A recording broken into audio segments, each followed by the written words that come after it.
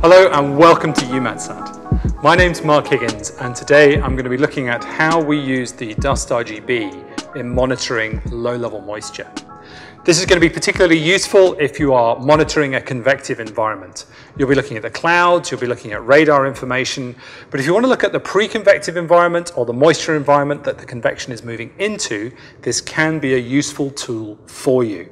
So this is a case from the weekend, from the 25th of June. And you can see the convective cell here and the moisture around it. The way you can tell the moisture is you're looking at the slightly darker environment around the convective system.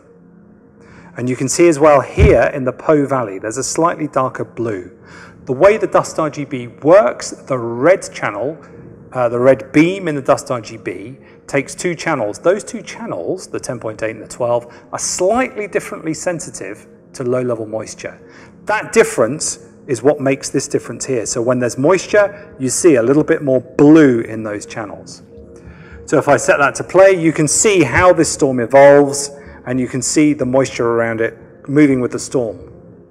One of the limitations of using the dust RGB in this way is it's only really useful during the day, where you've got an inversion on the surface, where you've got subsidence, or at night, you don't have a nice warm surface beneath it to really make that difference show up.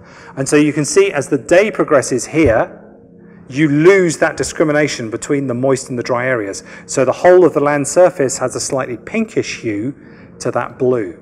It's not because it's dried up, it's because that's a limitation of using this RGB in that way.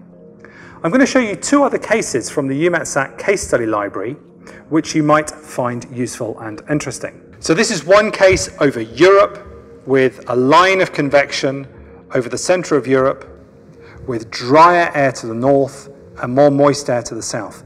And you can see here this boundary between the blue and the slightly lilac above it. The difference is quite faint, but you can clearly see it. What you might want to do is also compare this with your humidity estimates in whatever NWP model you're using. And here we're going to do that using the ECFWF model. And again, you can see a close matchup here between the dust RGB and the moisture boundary it's showing and the boundary shown up in the absolute humidity field from ECFWF.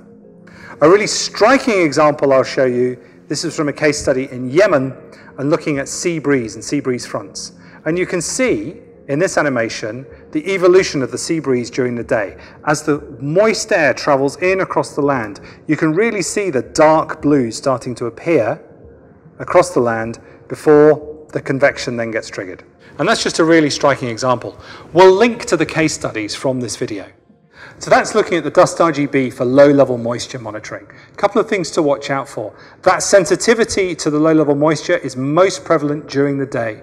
Don't try this at night. It won't work so well. Or we've got an inversion or subsiding air leading to an inversion, because then you won't see the temperature discrimination so well between those two channels. Have a look at the case studies. If you've got questions, email ops@eumetsat.int, and we hope you enjoy exploring the data.